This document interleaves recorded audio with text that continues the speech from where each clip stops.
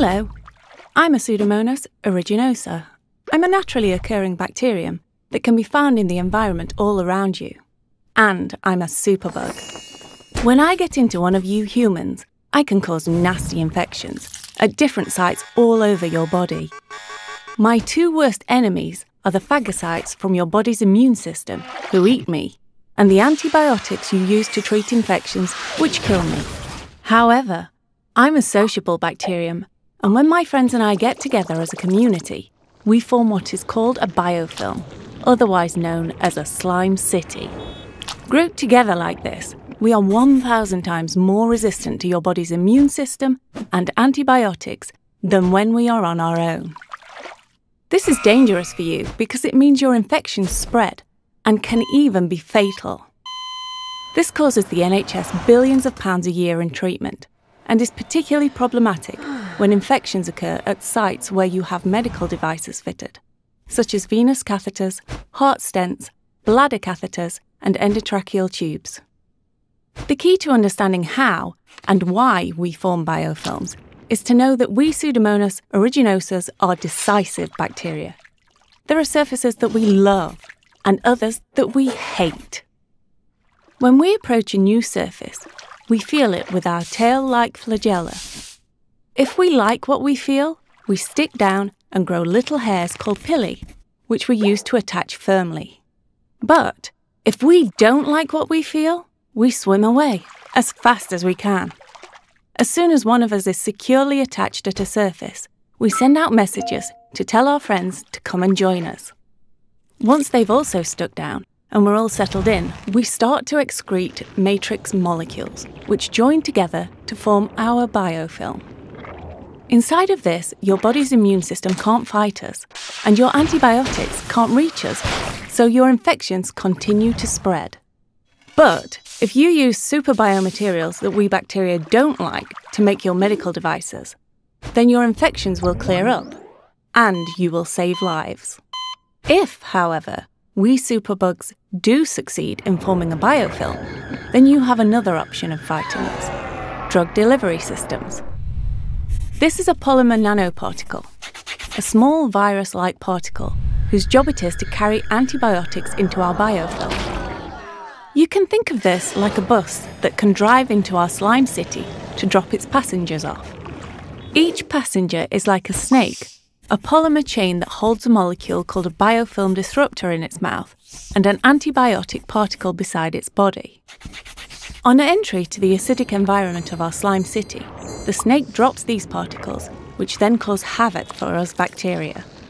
The biofilm disruptors interrupt our messaging, so we break apart from each other, allowing your antibiotics and immune system to attack us. And ultimately, our biofilm is destroyed. The result of all of which is that your infections clear up and you can get on with your normal life. So, you can see how important this research is.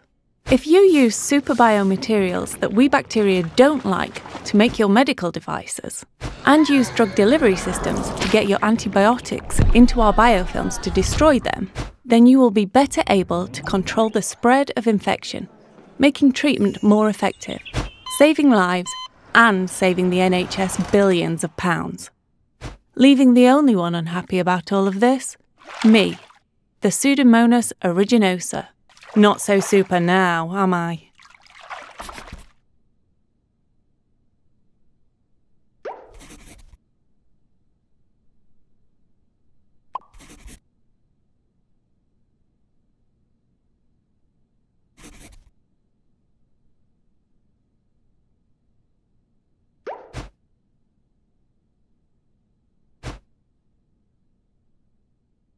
Research matters.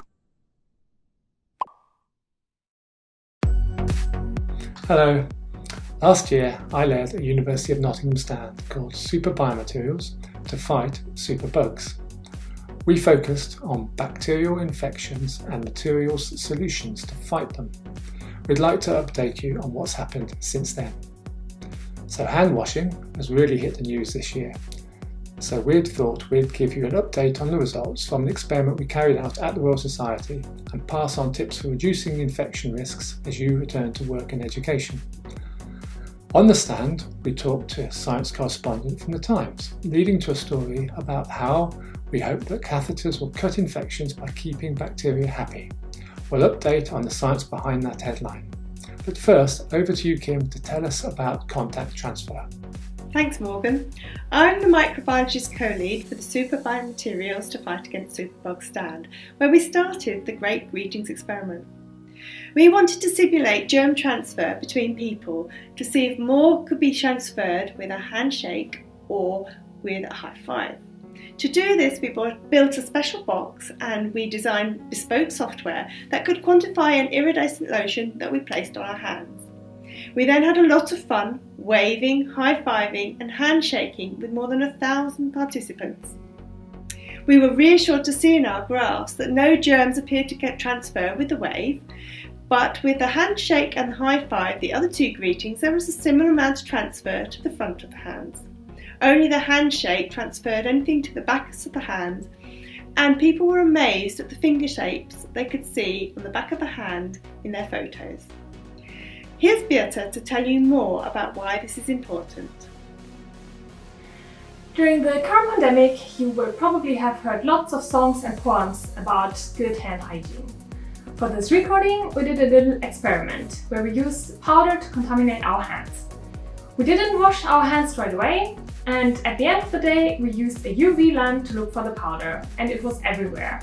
We found it in the kitchen, in the bathroom, and everywhere else around the rest of the house.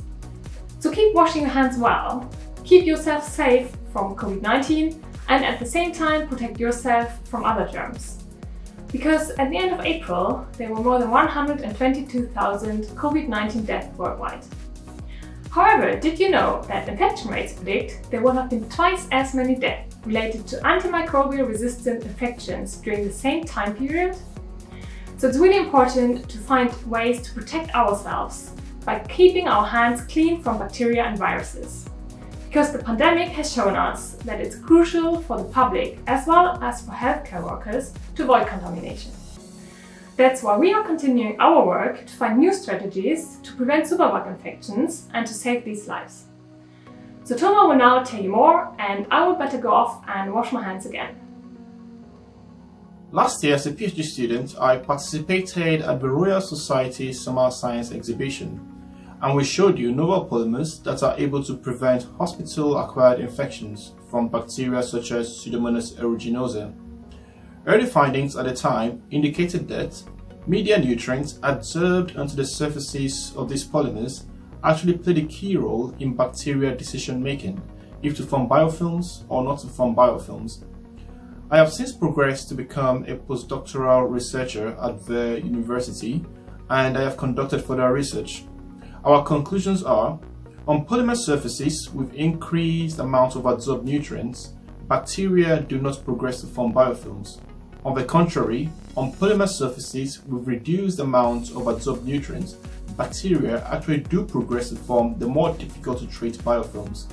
Such insight and current finding is a first step towards understanding how these novel polymers discovered here in Nottingham actually do work.